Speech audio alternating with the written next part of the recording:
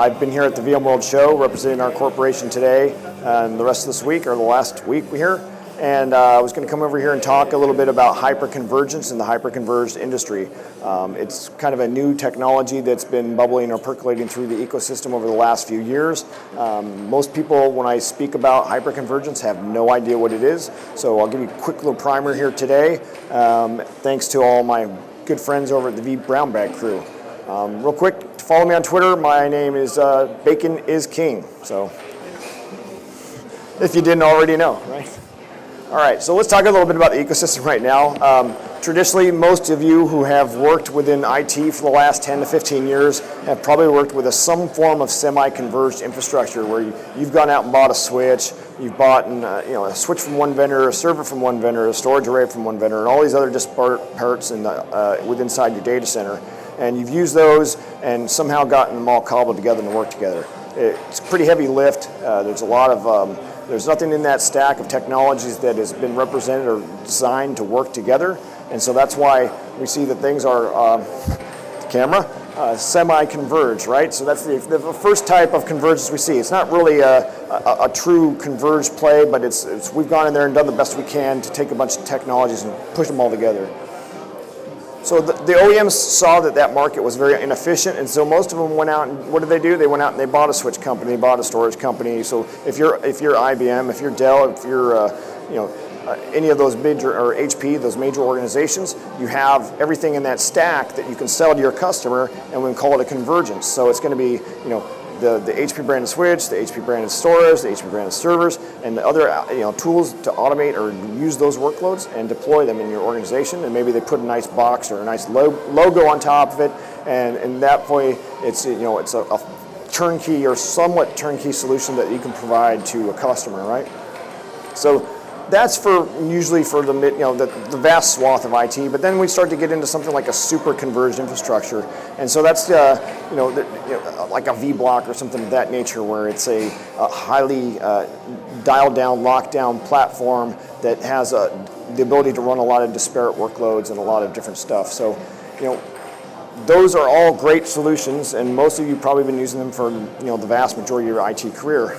What we're seeing now, though, is what we're calling hyperconvergence. What we're taking is that entire stack, or the entire stack of those technologies, the functionality of those technologies, and put it into a much smaller atomic building block, and then scaling them out as resources were needed for the end users. So it was a much more turnkey type of solution that basically you could take like a Lego. I need all that technology functionality, put it in one box, and just build them up as I need more and more users and more capacity and more scale. So talk about that real quick. I pre-drew this out because I'm a really bad drawer. I'm an even worse speller. So if we look at your legacy stack today, so you probably have a server, you have a storage switch, you have a storage array, you're going to have some kind of backup disk appliance or a VTL or a deduplication array. You're going to have some form of WAN optimization between your production site and your DR site, and possibly even a cloud gateway or a caching system.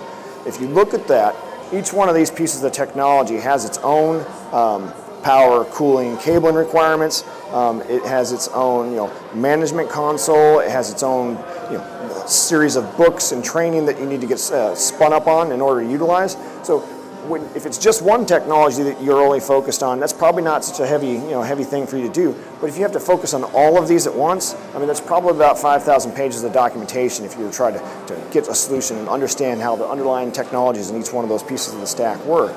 So what hyperconvergence does is it takes this functionality, and some organizations in the hyperconverged infrastructure today can do all this, some can't, some do bits and pieces of it, but what it does is it focuses on taking this entire stack of inefficiency, is the way I look at it, and consolidating it, shrinking down into a smaller building block. So you have all of your storage, your compute, your virtualization already on here. It shows up at your doorstep, you plug it in, you give it some IPs, and you're off to the races, at least when you're in VMware environments, right?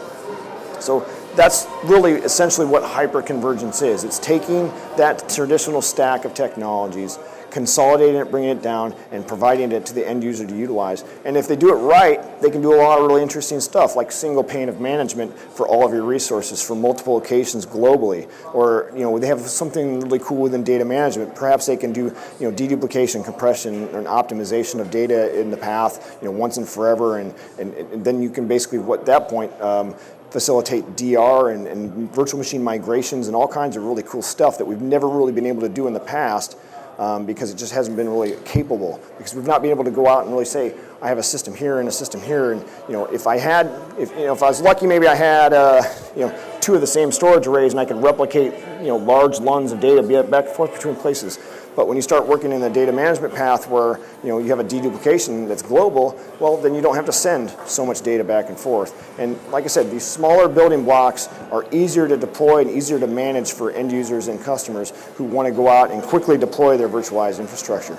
So really, basically, we kind of look at, there's a kind of like 5 key features of hyperconvergence that we would want to focus on. So I've talked about efficient data management, and of course there's the infrastructure convergence, but it also has to be able to scale, because if I can only go so far or so wide horizontally, then it's not going to be a good solution for the true enterprise. It might work okay for the SMB. But also, I think a lot of these technologies have to have some kind of VM centricity. They'll be able to work at the VM or the app layer or app level, so that if I do some kind of data protection, that it applies to just one piece that I want, that one specific virtual machine or that app or that group of virtual machines, and it doesn't have to grab all that extraneous data as well. Last part we really want to see inside a hyperconverged infrastructure is a global management. You want to be able to have global management of all of your systems regardless of where they're at. I mean, if I have a data center in Timbuktu and one in Chicago, I want to be able to manage those from any place, usually from one kind of pane of management or pane of glass management. So that's, I don't know if that's my time or not, but I've been talking for like 400 hours this week at VMworld, so it's been pretty awesome. And really want to thank the crew at vBrownBag for giving me the opportunity to come up here and just talk generally about the infrastructure. So, there's a lot of technology companies out there in the hyperconverged space. If you just let me Google that for you, you'll start seeing them all pop up. Of course, I work for a company that works inside that group as well called Simplivity. But there's other solutions out there as well. So it'd behoove you to go out there and take a look at them. All right. So, thank you guys. Have a good VMworld.